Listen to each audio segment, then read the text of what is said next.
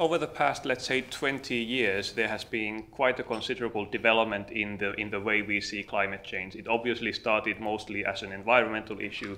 We have learned that it is much more. It is an economic issue to a large extent. It is a security issue. It is a health issue.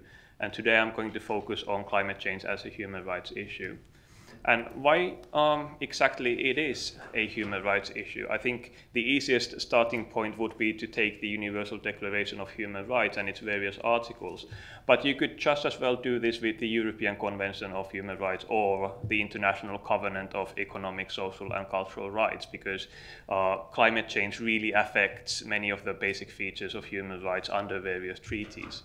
Now, if we use the Universal Declaration as a starting point, for instance, in the Article 25, we talk about the right to a standard of living adequate for the health and well-being of himself and of his family.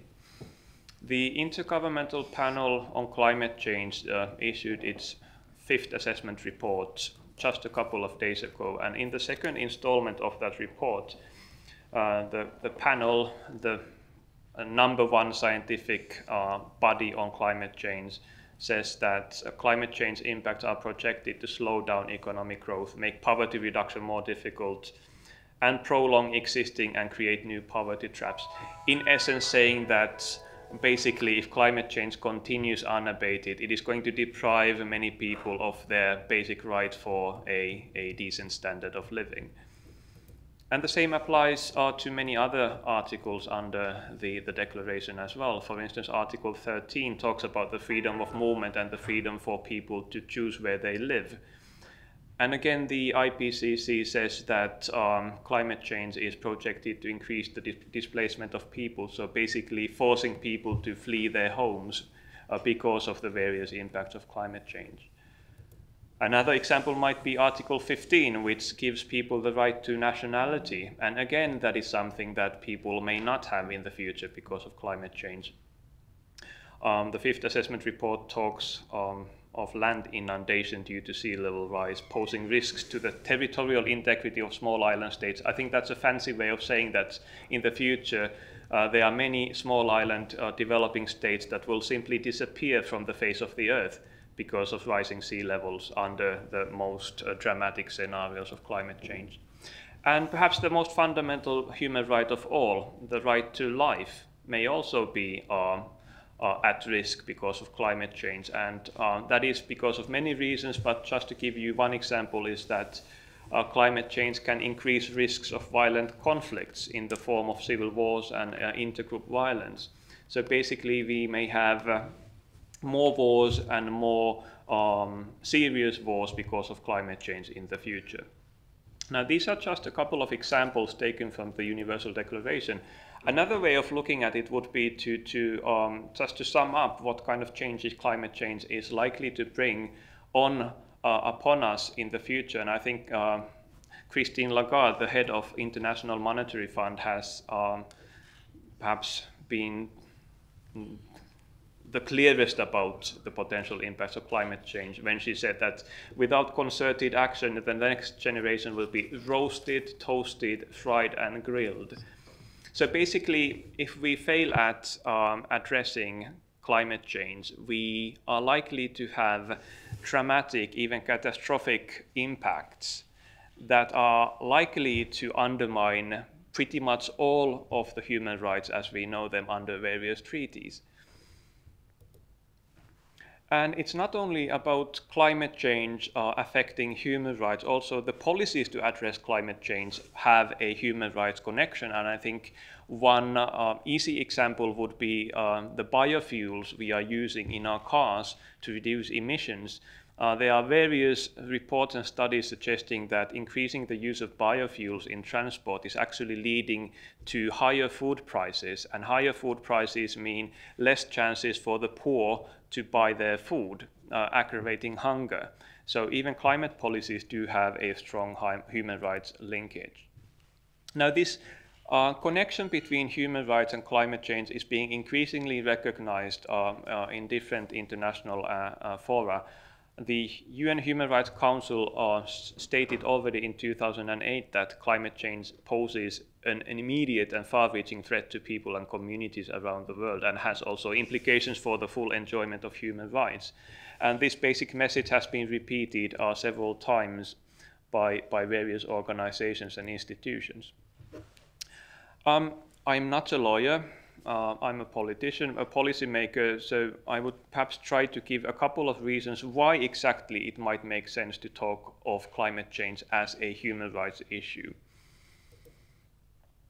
The first one would be that, intriguingly enough, despite all the human rights abuses taking place across the planet, there seems to be a fairly widespread consensus on the importance of human rights, at least at the level of discourse. Even if you talk to the most brutal dictators, they are arguing that they actually are observing human rights. So I think the human rights consensus is something we can use to our advantage when we try to convince the leaders of the world to take action on climate change. A second reason might be that human rights is one way of reaching out to new constituencies.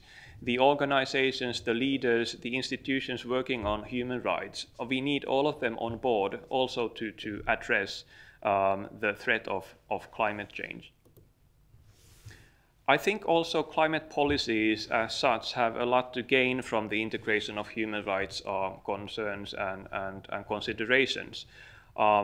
I think climate change policies can benefit from also looking at what kind of impacts they might have on human rights, starting from what kind of targets we need to set on reducing emissions, ranging to the different actual policies on the ground to reduce emissions. And my fourth point would be that potentially, just potentially, seeing climate change as a human rights issue might give us some new tools through legal action to address climate change. And I know this is a fairly contentious statement, but there have been many attempts at trying to do just that. There have been individuals and organizations representing vulnerable indigenous peoples taking their governments to court, saying that inaction on climate change is endangering their livelihoods and lives. There have been small island states using international legal means to get some action on climate change. At the national level, there are also various examples, especially in the United States, but also in the Netherlands, a foundation taking the Dutch state to the court, arguing that the Dutch state is neglecting its responsibility to tackle climate change, which obviously means a number of really detrimental impacts on the people. However, despite all these attempts, there isn't really much to report back on. And this is also stated in the UN High Commissioner's report. While climate change has obvious implications for the enjoyment of human rights, it is less obvious whether and to what extent such effects can be qualified as human rights violations in a strict legal sense, which is the point made by earlier speakers, asking the question, a fairly relevant question, whether everything should be dealt with in the courts, whether there might be some other means of actually addressing climate change outside the courts. So basically, it seems that we do not have the institutions and tools to address climate change as it stands. And Mary Robinson has come to a similar conclusion when she argued that climate change shows up countless weaknesses in our current institutional architecture, including its human rights mechanisms. So we have this gigantic, enormous threat on the well-being and the future of our societies and individuals that is clearly going to undermine human rights at every single step of the way. And yet we lack the institutional tools and measures to actually tackle that gigantic threat through the human rights mechanisms we have at hand.